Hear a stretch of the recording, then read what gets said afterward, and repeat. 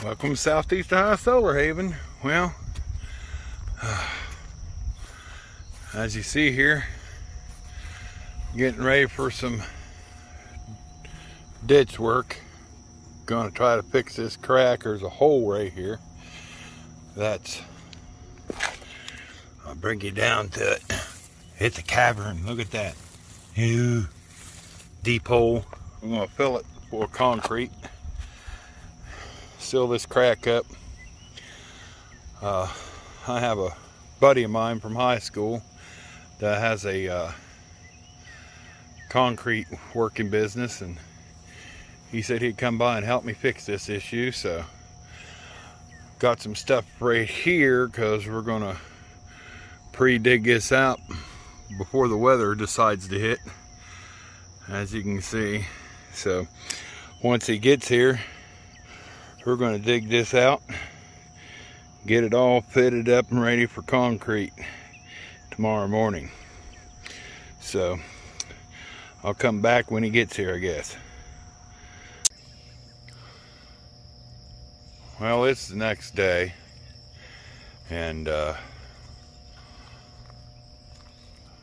sort of early in the morning, and we're waiting on I just got a call from the guy that's helping me do this.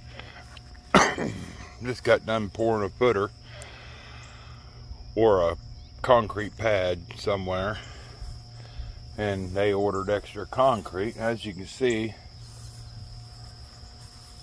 we dug out in front of this mess. But I can get down in here and show you what's going on. See down in here, there's a big cavern hole underneath here. We're going to fill this with concrete, and then we're going to pretty well put about a foot deep, foot and a half. It's probably deeper than that.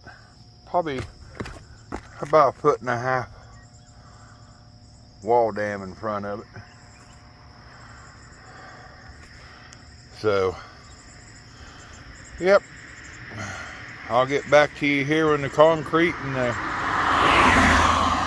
comes, I guess, and we'll pour it.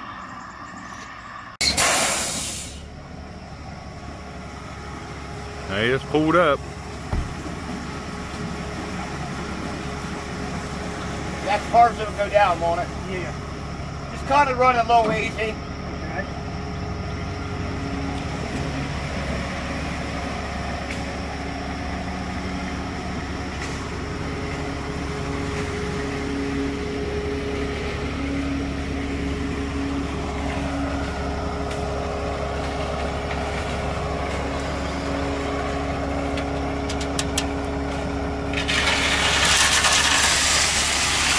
Unlock it. You unlock it. Hey, hold on a second. Alan, your aim didn't work.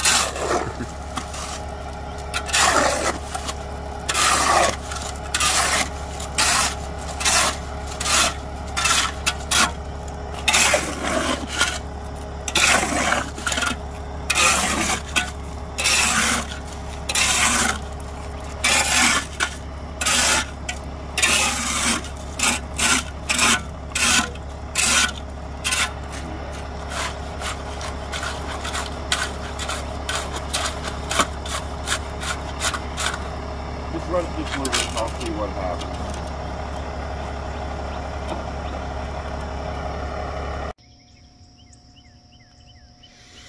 Well, we got it poured, and we just covered it up and left. I'll reveal it here after a bit, after it sets up and gets cured. We covered it up and kind of took the plastic and cut a little cut in the ground there and stuck the plastic into the ground. That way, if it does have a downpour, the water will flow over top of this and down the drain. Now, we got some of the concrete pushed up underneath there, and then we're going to use a special type of concrete sealer in this crack to seal this the rest of the way up. So stay tuned here to see the everything getting finished up on this.